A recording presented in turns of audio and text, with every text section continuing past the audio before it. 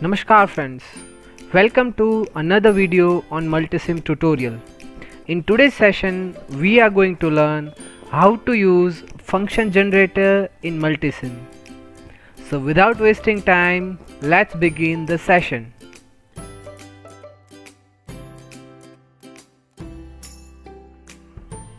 To start to understand how to use function generator, first of all let me tell you from where you can get the function generator. On right hand side you can find instrument toolbar. So this second instrument is function generator. So click it, drag it and place it. So this is our function generator. Double click it. So the window of function generator will pop up and you will find this much of varieties of inputs to the function generator. Now to observe the waveform we will get oscilloscope from the instrument toolbar. So here we have the oscilloscope. We'll just drag it and drop it.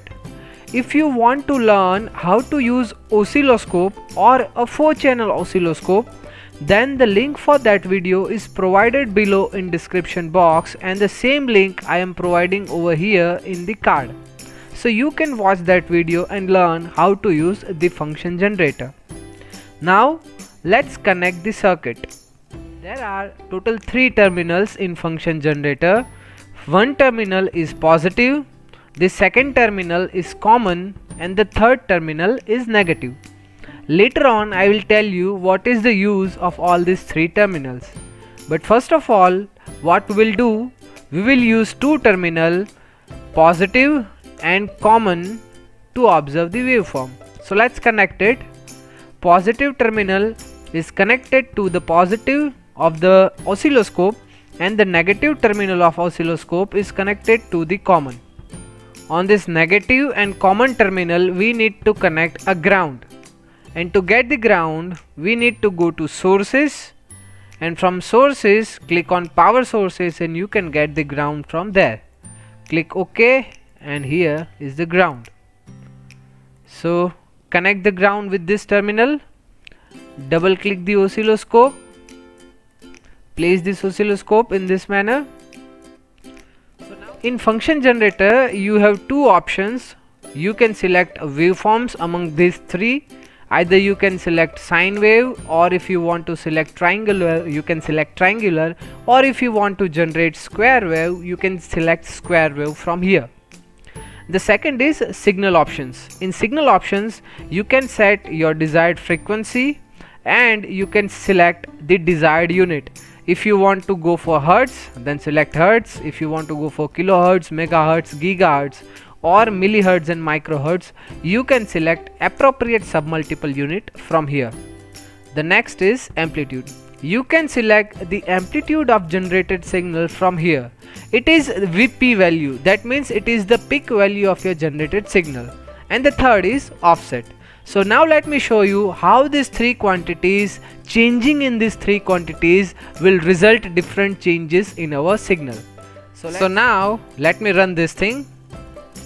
We'll just run it and we'll change the frequency to 50 Hertz. 50 Hertz. So now you can observe from here the frequency is 50 Hertz. Let me reverse it so you can observe it properly. So you can observe the frequency is 50 Hertz. If I change frequency from 50 to 100, you can observe the difference in waveform. So now the frequency is 100 Hertz. Right? Now let me change the amplitude. It is the peak amplitude and the scale is 5 volt. That means vertical scale is 5 volt. So this is 5 and this is another 5. That means the peak voltage is 10 volt. So here the amplitude is 10 volt. Now if I change the amplitude to 5 volts, you can observe the change in peak amplitude, right? Now let me change the offset. Offset is in volts. That means initially the offset of this signal is 0 volt. If I change the offset to 5 volt, you can observe the change in offset, right?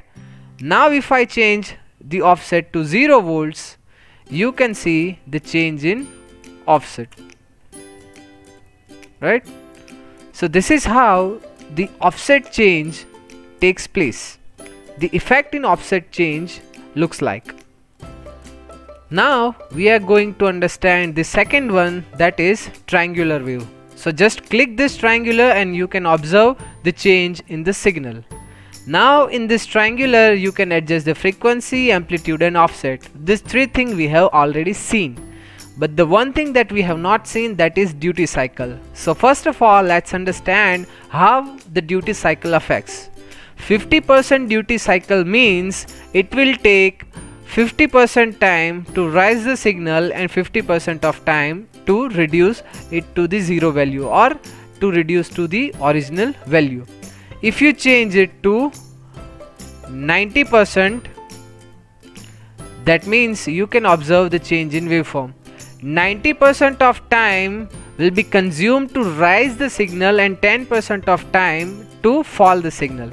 If you change it in this manner, if your duty cycle is 10%, then 10% of time will be spent to rise the signal and 90% of time to reduce it to zero value.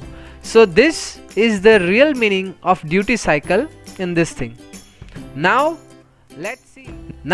let's go for square wave. Just click on square wave and you can observe the change in the waveform. The square wave looks like this. If you reduce the duty cycle to 35, you can observe the waveform, right? Further reducing the duty cycle up to 20%, you can observe the change in the waveform of the duty cycle, right? If you increase the duty cycle, we are increasing it up to 70% and you can observe the change in the duty cycle. Generally, it is advisable to stop the simulation, make the change and run the simulation, right? So this is how you can. So this is the use of function generator, and this is how you can use the function generator in Multisim. If you want to learn Multisim in detail, you just watch our description box. Over there I have placed the link for the playlist of Multisim tutorial. Just watch that videos and learn the Multisim. Bye bye.